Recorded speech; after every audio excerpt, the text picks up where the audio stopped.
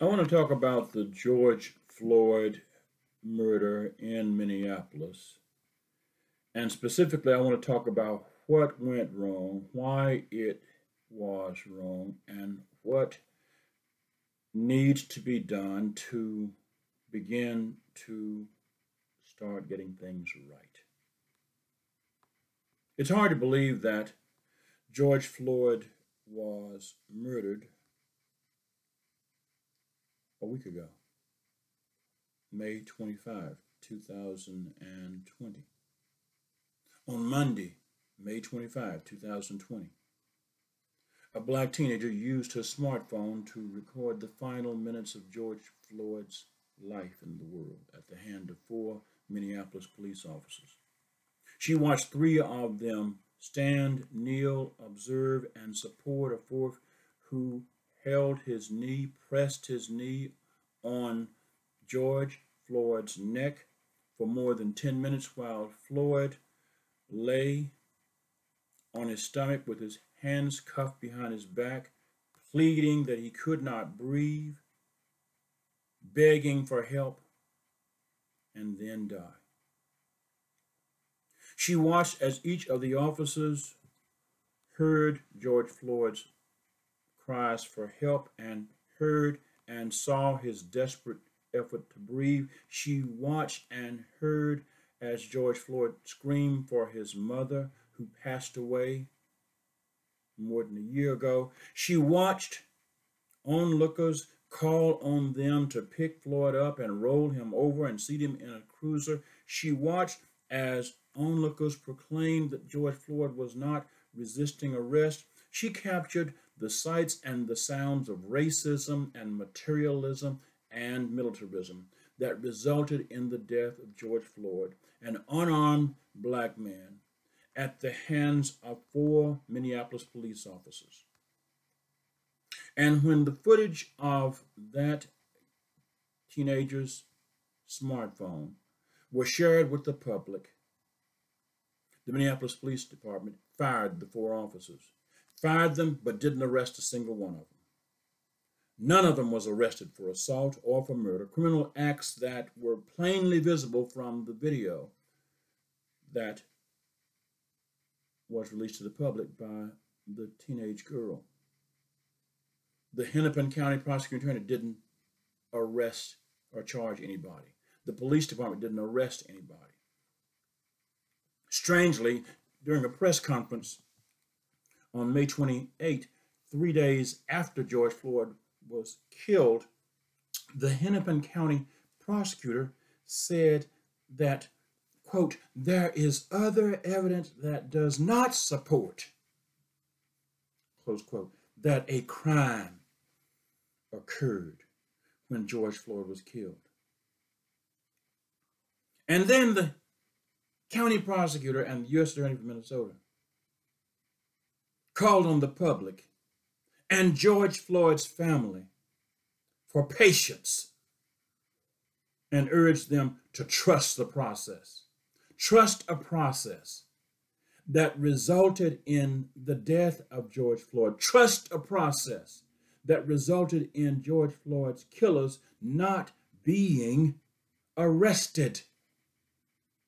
When the police department knew who they were.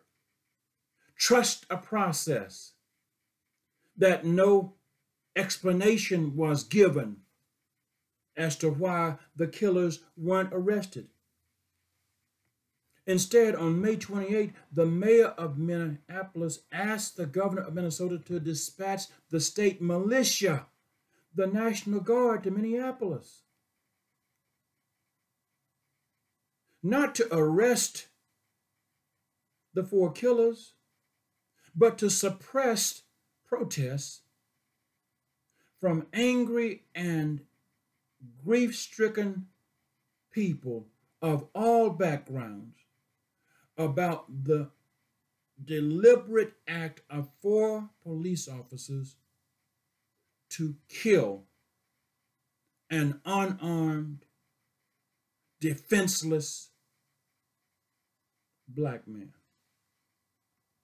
named George Floyd. That was wrong. That was wrong. But that wasn't the first wrong. Hiring, training, and retaining those 4 police officers, those 4 obviously culturally incompetent, obviously abusive, obviously unprofessional actors to work as law enforcement officers was wrong. It was wrong to dispatch 4 police officers to respond to a suspected forgery of $20. Why in the world do you send 4 armed police officers to respond to a $20 property crime? George Floyd is dead over the suspicion that somebody tried to pass a forged $20 bill or a counterfeit $20 bill.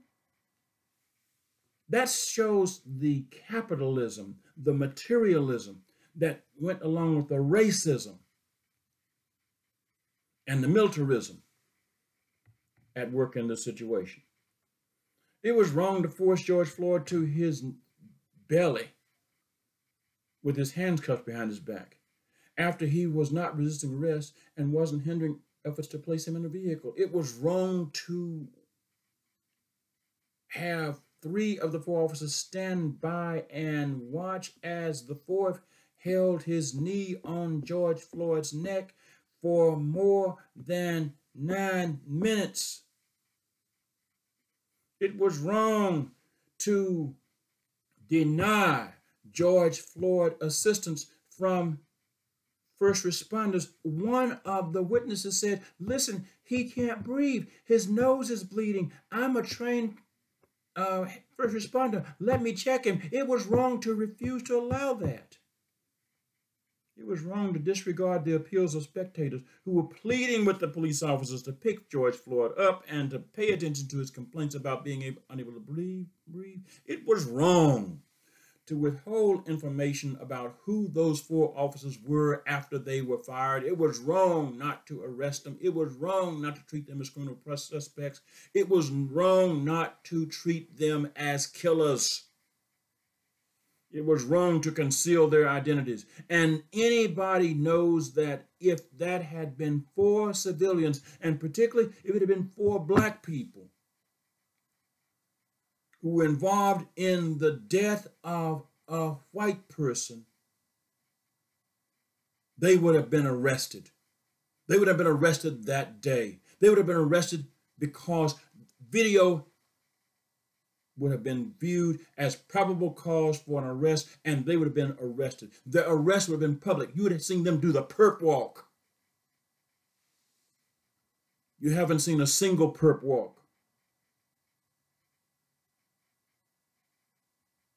Darren Chauvin, the police officer who held his knee on George Floyd's neck, was taken into custody, but you never saw footage of him being handcuffed. You did not see footage of him being fingerprinted. You did not see any footage of him being booked in. That was wrong. George Floyd was publicly killed by 4 police officers, and for any of the police officers to not be publicly arrested and publicly booked and publicly fingerprinted shows that police officers get lenient treatment for killing people if they are arrested at all. It was wrong to assign the investigation and prosecution of George Floyd's death to the Hennepin County prosecutor, who had publicly said he didn't know whether or not there was evidence of a crime. I'm glad Minneapolis Police Department chief on Sunday afternoon publicly expressed sympathy to the family of George Floyd during an interview with CNN reporter. But why did it take so long for the chief of police to express sympathy to the family of George Floyd? Why did it take 6 days from May 25 to May 31 before any member of the Floyd family heard a word of sympathy from the Minneapolis Police Department?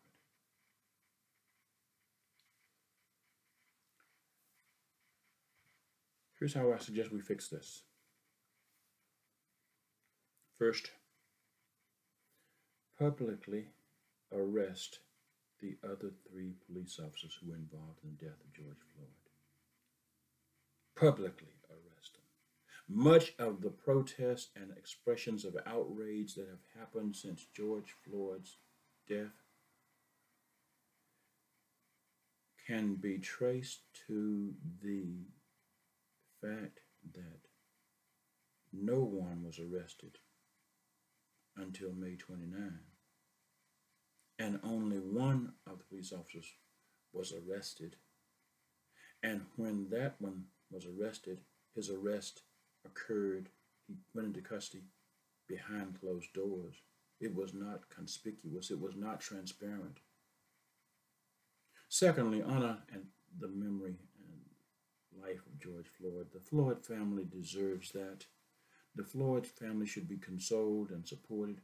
George Floyd's name and memory should be publicly honored at the cost of the city of Minneapolis in a manner supported by and approved by the Floyd family.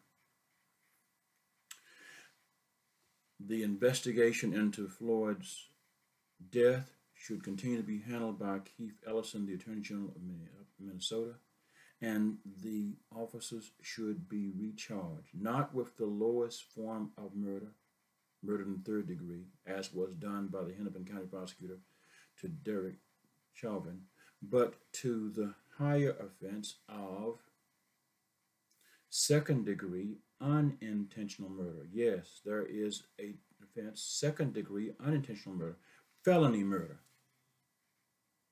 and that should be done. And that can be done. Felony murder, that charge carries a punishment of up to 40 years imprisonment. All 4 of the officers should be charged with that. The other 3 who stood by should be charged as accomplices. And under Minnesota law, if you intentionally aid someone in committing an offense, you can be charged and held criminally liable for that offense. The other 3 officers intentionally kept onlookers from assisting George Floyd, kept onlookers from supporting George Floyd, denied and disregarded appeals from onlookers to help George Floyd. They were complicit in the death of George Floyd. They were intentionally complicit, and they should be charged with 2nd degree unintentional murder. Unintentional murder because what was done was an assault. Under Minnesota law, if you assault somebody and cause great bodily harm, you can be held liable for assault in the 1st degree, which carries a punishment of 30 years imprisonment in Minnesota prison. That's a felony. And so why would those 4 officers not be charged with 2nd degree unintentional murder? Thirdly, we should hope and expect, or fourth I should say, there should be a public apology for George Floyd's death from the city of Minneapolis, from the state of Minnesota, and from Minneapolis Police Department. And the Minneapolis Police Department and Minneapolis City should negotiate and reach and publicize a fair and substantial monetary settlement with the family of George Floyd. that includes admission of liability for his death and payment of all damages associated with the assault on his life and his death, to include his conscious pain and suffering before he died, his mental anguish before he died, his funeral expenses, George Floyd's lost earnings from the time of his death until the end of his normal life expectancy, and then payment of damages to George Floyd's close relatives for their mental anguish. We should have an independent mediator mediate between the Minneapolis Police Department and communities of color in Minneapolis about their abusive and homicidal policing practices. But that independent mediator should be from the Minneapolis Council of Churches, a prophetic moral voice, rather than someone associated with the civic leadership of Minneapolis. The Minnesota Police Department needs cultural competency, assistance, and counsel. An independent person should be retained at the cost of the city of Minneapolis for that purpose, and that training should continue for more than a little time. George Floyd was 46 years old when he was killed. That training in cultural competence and inclusion should continue and be mandated by all members of Minneapolis Police Department, rank and file and leaders, for not less than 90 years, less than twice of George Floyd's lifetime. The Minneapolis Police Department and the Minneapolis City should enter into a 10-year agreement for a pattern and practice investigation and monitoring by the U.S. Department of Justice. Lifetime mental health counseling and treatment should be obtained for and paid for by the city of Minneapolis for the immediate family of George Floyd, as well as for the persons who were on site and witnessed him being killed on May 25. George Floyd's relatives suffered an indescribable loss, a horrible loss when he was killed, and their horror was only compounded by the culturally incompetent ways that the city of Minneapolis and the state of Minnesota and the MPD responded to protests about his death, but also the people who physically witnessed George Floyd's assault and death, his murder, including the teenager who bravely filmed what happened to George Floyd, have memories that will haunt them for the rest of their lives. And those memories will take physical and mental and moral tolls. The city of Minnesota and the Minneapolis Police Department should pay for the mental health counseling and treatment those people need for as long as they need it. There should also be a public fund to repair and rebuild buildings destroyed and damaged in communities of color during the protests surrounding the murder of George Floyd. Those protests in communities of color resulted in damages to buildings where businesses operated that provided groceries and medication and medical supplies and other essential services, and a publicly funded fund to restore those businesses and property owners would demonstrate civic commitment to repentance and healing for generations of systemic discrimination and racism and tolerance of abusive and homicidal police behavior by the MPD. Finally, the militarized occupation of Minneapolis must end immediately. Remember, culturally incompetent policing is what got this situation started. A culturally incompetent response to a report of a suspected forgery of $20 is what got this started. And then we compound that by the behavior of the 4 police officers who killed George Floyd. And then we compound that by the response of riot police to peaceful protesters on Wednesday, May 27. And then we compound that by the militarization of the National Guard in response to public protests to what happened to George Floyd. Nonviolent, peaceful protest about the murder of an unarmed and helpless black man by the police is not a crime in Minnesota. Protesters have the right to openly and fiercely condemn George Floyd's murder, and they have the right to condemn the refusal of the MPD to arrest the killers, and they have the right to condemn and protest the leniency that has been given the killers since George Floyd was murdered. To their credit, the protesters have refused to be bullied and bossed. They have refused to be bossed and bullied in the face of tear gas and pepper spray and flashbang grenades and baton carrying police officers and assault rifle toting National Guards people. Deploying military force against grieving, peaceful, and oppressed people is tyranny, not democracy. And it certainly isn't going to heal anything. So the militarization of Minneapolis should end immediately. Everyone should pray for the family of George Floyd. We should also pray for the people who are protecting his family and protesting his murder by the MPD.